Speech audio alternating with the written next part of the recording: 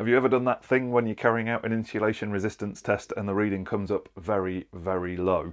So you scratch your head for a moment wondering why that's happened, then with a dawning sense of horror you realise that you've left a load connected somewhere and you've just pumped 500 volts through some sensitive electronics. Shocker. One of the increasingly likely culprits nowadays are these socket outlets with integrated USB chargers. These sockets are a brilliant idea as manufacturers of mobile devices increasingly opt out from giving you a charging block in a heroic bid to save the planet, and definitely not a convenient cost-cutting exercise. They allow you to have a fixed charging location for your device without any of the frantic scrambling about for the sole remaining charging block that hasn't been left at friends' houses by the kids, and tense negotiations over who's got the least battery percentage versus those who are going out soonest. However, they can cause an issue as they have a small load permanently connected between line and neutral, which can lead to the situation outlined in the introduction to the video, which contains two inherent challenges. One is that it's difficult to confirm that you've got an acceptable result for your insulation resistance test, and the other is that you could damage the equipment that's affecting your reading. Interestingly, this is one of the areas that was changed in the second amendment of the 18th edition of BS7671, but it kind of got swept aside a little bit in the furore over AFDD and hasn't really been fully explained. In the original version of the 18th edition, Regulation 643.3.2 stated that where surge protective devices, SPDs, or other equipment are likely to influence the verification test or be damaged, such equipment shall be disconnected before carrying out the insulation resistance test. Where it is not reasonably practicable to disconnect such equipment, e.g. fixed socket outlet incorporating an SPD, the test voltage for the particular circuit may be reduced to 250 volts DC, but the insulation resistance shall have a value of at least 1 megohm. Now, while this doesn't specifically mention sockets with USB chargers, the principle could be considered to cover them. So you could have set the tester to 250 volts and carried it out, and as long as you were over 1 megohm, you were all good. However, this in all likelihood would be good for the tests between line or neutral to CPC, but when it comes to testing between line and neutral, a USB charging socket would give a reading of about 0.2 megohms.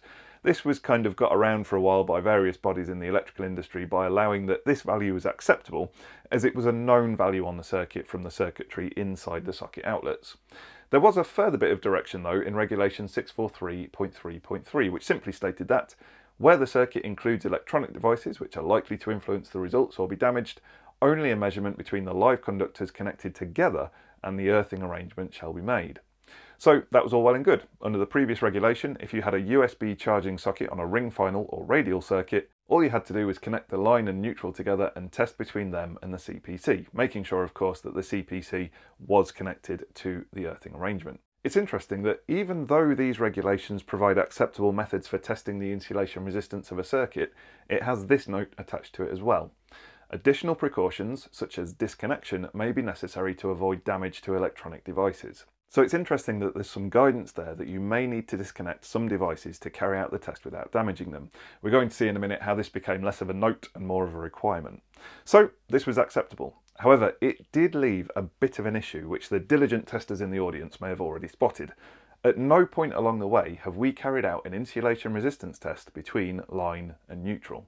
This is required as the opening regulation of this group, Regulation 643.3.1 states, the insulation resistance shall be measured between live conductors and the protective conductor connected to the earthing arrangement. So as both line and neutral are classed as live conductors in the regulations, you would need to do an insulation resistance test between line and neutral. If we then glance at Regulation 643.3.2 in the updated second amendment to the 18th edition, you can see the reference to SPDs has been removed. Some of the wording has made its way into Regulation 643.3.3, which now reads, where connected equipment is likely to influence the measurement or result of the test or be damaged, the test shall be applied prior to the connection of such equipment in accordance with Table 64. Following connection of the equipment, a test at 250 volts DC shall be applied between live conductors and the protective conductor connected to the earthing arrangement. The insulation resistance shall have a value of at least 1 megohm. Note, manufacturer's instructions may recommend some equipment to be disconnected during 250 volt DC insulation resistance tests, as it may influence the results of the test. So according to this, we now actually need to do 2 tests for insulation resistance. This is expanded on a bit in Guidance Note 3, Inspection and Testing, published by the IET in section 2.6.7 under the subheading circuits with equipment that might influence the result of or be damaged during an insulation resistance test. It reads, some electronic equipment may be susceptible to damage by insulation resistance tests, for example where electronic components that are not intended to withstand voltages of 500 volts DC. Other equipment may influence the measurement being made. So that's describing the exact problem we're currently looking at. It then goes on to give examples of what could cause this. For example, equipment may have A. Electronic components or transformers connected between line and neutral which present a relatively low resistance. And that's the exact situation we're facing here. It then goes on to confirm what the regs say. Regulation 643.3.3 of BS7671 requires that circuits with this type of equipment have an insulation resistance test in 2 stages. 1. When the circuit cables are first installed, an insulation resistance test is carried out between line conductors and between line conductors and the protective conductor, with the protective conductor connected to the earthing arrangement. Now I'm pretty sure that that should read live conductors rather than line conductors, but we'll throw that one back to the IET and see what they say. Individual sections of a circuit may be joined via temporary connectors in place of vulnerable equipment to test multiple cable segments together in this way. So we're directed to test between line and neutral, line and CPC, and neutral and CPC without the devices causing the low reading connected. When doing this test, it's critical that the CPC under test is connected to the installation earthing arrangement. Again, more on that in future content. It's also really important that the wiring system is completely connected throughout with temporary connections wherever you've removed a socket. So at this point we prove that the insulation on the conductors is doing its job, especially for line and neutral. Then the next stage is 2. Following connection of equipment that might be damaged by or influence the test, a test at 250 volts DC is to be applied between live conductors and the protective conductor connected to the earthing arrangement.